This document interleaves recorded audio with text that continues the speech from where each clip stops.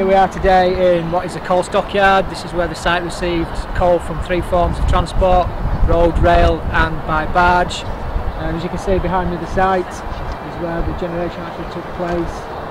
At its time there was circa 4 million tonnes of coal on this site, so where we stood now we would literally be under a metre of coal. The barge unloader, there's only two in the world, one of which is here at Ferrybridge, and in 2002 when that was decommissioned, that had delivered 43 million tonnes of coal from Kelly and Colliery to the site.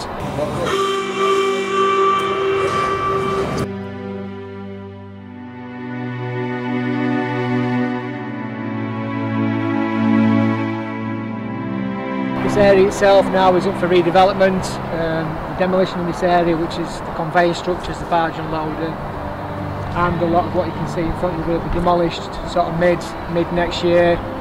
13th of October will be demolition of 4 cooling towers. 3 immediately in front of you will remain a short period while SSE makes some decisions on redevelopment and the use of a high performance gas turbine power plant.